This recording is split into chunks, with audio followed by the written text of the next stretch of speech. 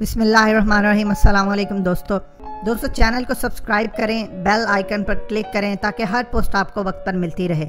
हमने इलेक्शन से कई हफ्तों पहले ही आपको कई वीडियोस बनाकर दी थी कि आसिफ जरदारी की पर्ची कट चुकी है, जरदारी जेल जा रहा है। उस वक्त ऐसा कोई नामो निशान भी नहीं था। बहुत सारे लोग कमेंट्स में कहते रहे ऐसा कुछ नहीं होगा, जरदारी को वो बहुत बड़ा खिलाड़ी है, ये है वो है। लेकिन हमने आपको पहले ही बता दिया था कि जरदारी की फाइलें तैयार हो चुकी हैं। उज़ैर बलोच की जेटी बेनज़ीर कत्ल से लेकर डॉक्टर आसिम की वीडियो, ये तमाम चीज़ें टेबल पर पड़ी हैं। जरदारी ने जो जनरल राहील को धमकी दी थी ईंट से ईंट बजाने की, इस धमकी का जवाब जरदारी की फाइलें तैयार करके दिया गया। अब रिजल्ट आपके सामने है। जिस तरह पनामा केस में नवाज शरीफ के खिलाफ इंतहाई दर्जे की कैंपेन चलती रही मीडिया में, आपको इस केस में ऐसा कुछ सुनाई नहीं देगा, क्योंकि इस केस में बड़े बड़े मीडिया चैनल्स के मालिकान ने जेल जाना, ये सब लोग मुलव्विस हैं। ये सब लोग अंदर से एक हैं कि ARY और जियो, ये लोग अंदर से एक है। इनकी असल लड़ाई किस वजह से थी और बाद में इनका कैसे मुकम्मल हुआ।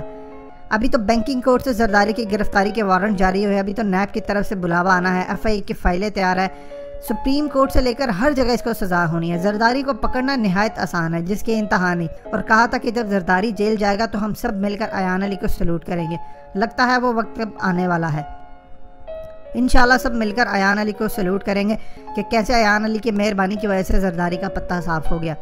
लोग कुदरत के इशारे समझते नहीं, इनको पता नहीं चलता असल कहानी है क्या, होने क्या जा रहा है। जरदारी जेल जाएगा, नाअहल होगा, बिलावल भी नाअहल हो सकता है।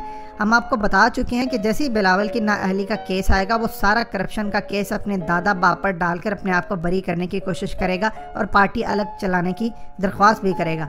अब ये सुप्रीम कोर्ट पर है कि वो इसकी इस बात को मानते हैं या नहीं। उज़ैर बलोच की वीडियो बस मंजर आम पर आने ही वाली है। डॉक्टर आसिम ने जरदारी के बारे में जो कुछ कहा, बेनज़ीर कत्ल से लेकर कुलभूषण का क्या ताल्लुक था, वो सब भी सामने आने वाला है।